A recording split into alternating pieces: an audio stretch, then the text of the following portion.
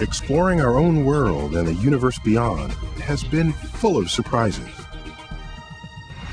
Just a few hundred years ago, we assumed that everything about us and our surroundings was special and unique. Now we know there are lots of stars out there, many like our sun.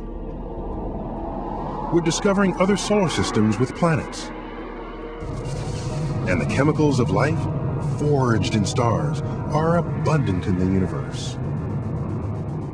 If those common chemicals have caught the spark of life somewhere else, who knows how that life will evolve, what path it will follow, and whether we'll ever meet. But is it crazy to believe that somewhere beyond our planet, life has taken root? Here on Earth, we are the only species that has mastered technology. Since it's so rare here, should we really expect technology to be common among the aliens? Many would say no.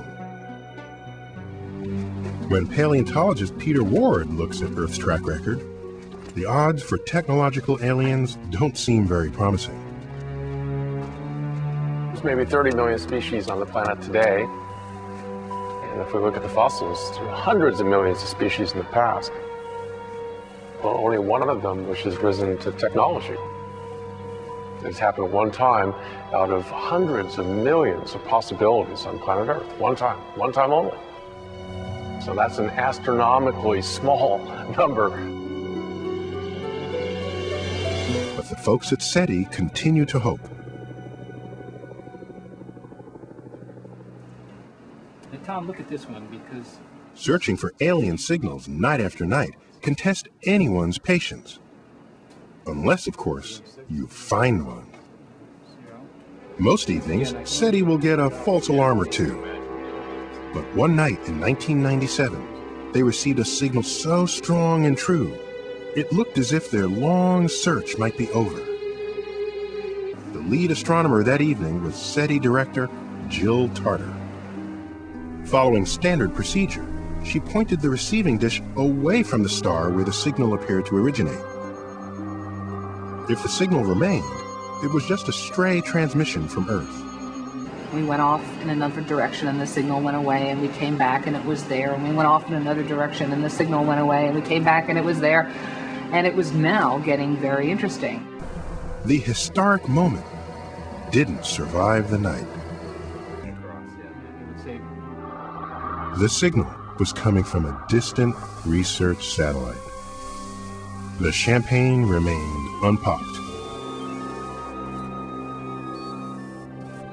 Despite the disappointment, SETI has never lost faith.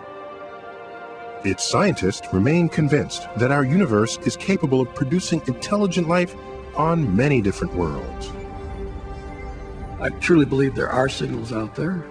I also recognize full well that our instruments, as powerful as they are hardly beginning the search. The number of stars we've looked at, the number of radio frequencies, is minuscule compared to the total inventory of combinations of stars and frequencies there are to search. So we have hardly started.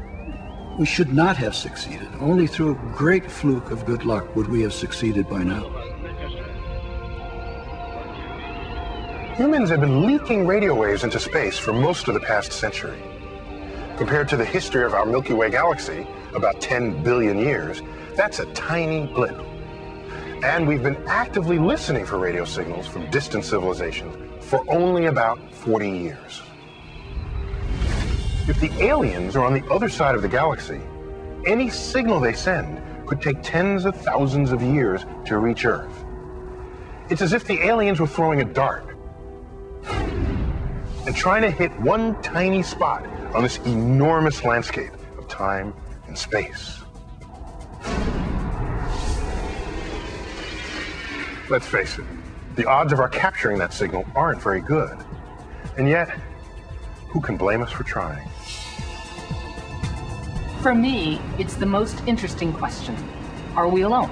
What's our place in this universe? How do we fit in? Are we just run-of-the-mill? Are we totally exceptional? Or are we somewhere in between? I feel like I'm 6 years old when I say it. I feel almost embarrassed. I just want to know, are they out there? And all of my science training and math and skills as a researcher kind of go out the door. I just feel that this is a question that is going to be so profound for us as a species, but also individually. Each one of us will have to look within ourselves and figure out what it means to us. Are we alone? Are we rare? Are we common? We still do not know. But perhaps someday we will. And the answer, whatever it is, will reshape our sense of ourselves and our place in the universe.